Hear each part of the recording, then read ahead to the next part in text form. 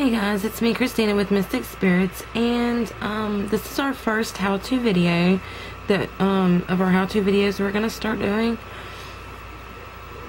And I was editing my pictures for my website, and I was like, there might be other people out there that like to edit their pictures just to bring a little bit more to them. Or if you add pictures to your YouTube videos, you could do this too. What I'm going to show you how to do, and I'm going to use Photoshop, is I'm going to show you how to add a vignette to your images, which is pretty much like a little frame that pretty much blocks out all the distractions around your image and really brings your main focus, really brings it out.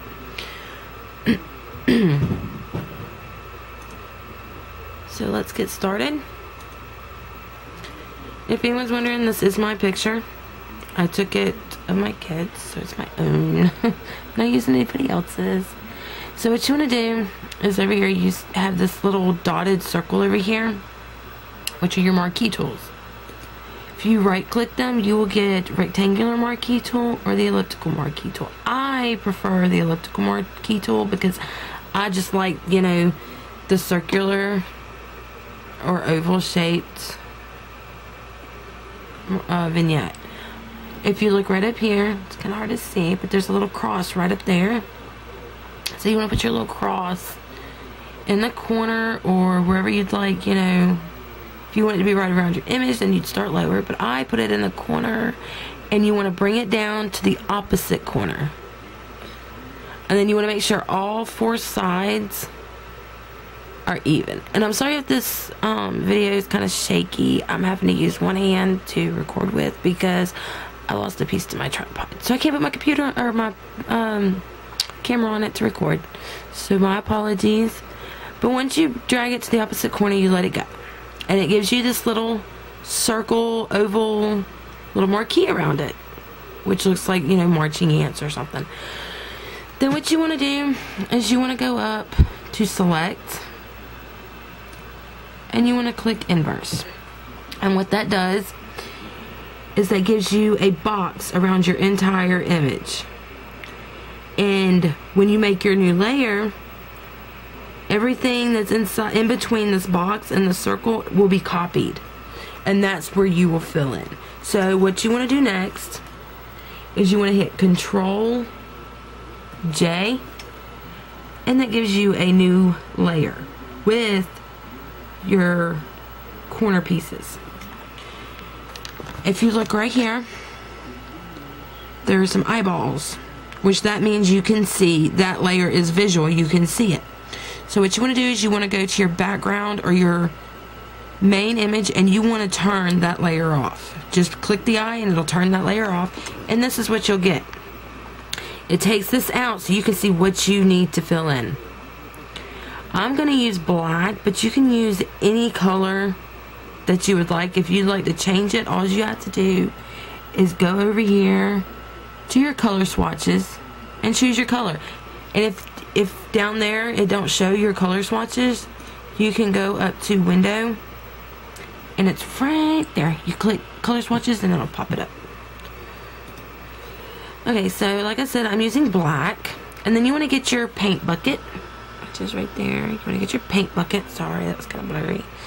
And you want to just start filling spots in.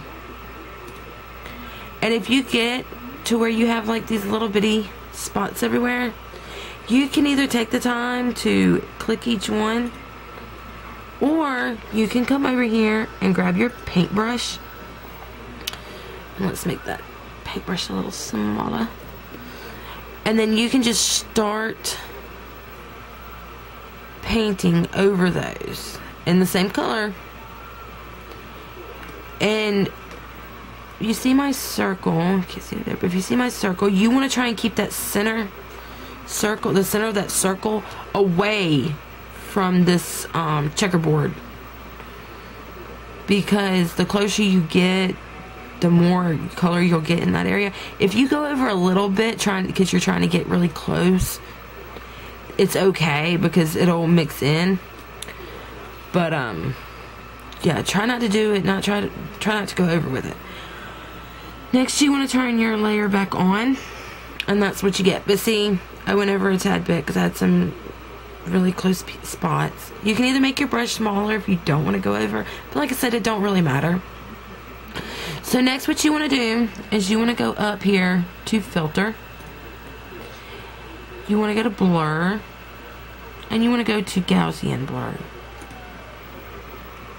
and that's what you get. Now, for my product, my merchandise images for my website, I go down to about 50, which right here is where you can play with your little slider. You just play with the slider just to figure out, you know, how much of a blur you want to get on your edges.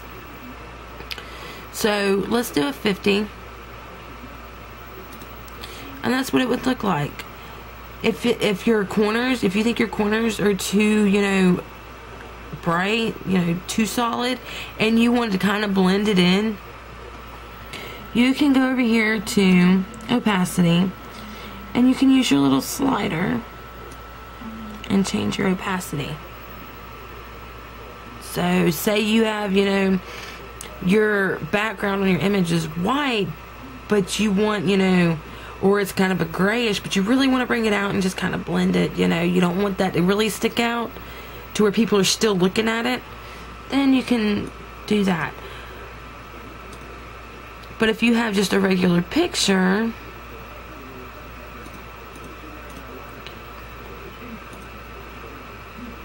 for one like this,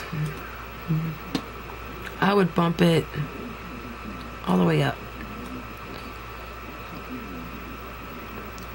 And you could still change your opacity just to tone that down some. So yeah, that's about all you do. I'll go through them one more time real quick. You, of course, upload your picture. You click your marquee tool. You go from your top left corner, drag it down to your bottom right corner. You click select, click inverse. Then you want to hit Control J, which will create your new layer. You want to turn your background or your first layer off. You want to get your paint bucket, choose your color, click your paint bucket, fill in the spots, the ones that's showing. Excuse me. Then you want to turn back on your first or your background layer. You want to turn that back on. Then you want to click filter, blur, then you want to click Gaussian blur, and then use your little slider to decide how much of a blur you want on your on the inside of your thing. If you want your corners not so bold, you want them a little lighter, use your opacity tool right there and just change it. And then you want to save as. Say I wanted to save this picture. You want to go to File, and you want to Save As. And then when you save it as a JPEG, and then just type in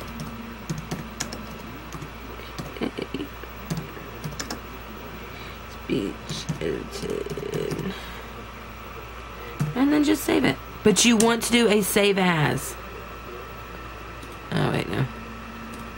You want to do a save as, because you don't want to mess up your original picture. Because say you want to do something else, all you have, and you still, you know, if you just save it, it's going to save it to your original copy. So you don't want to mess your original copy up.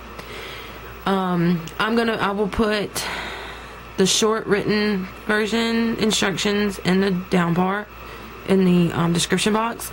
And you can also check out our blog, and I will post written, thorough written instructions on there as well.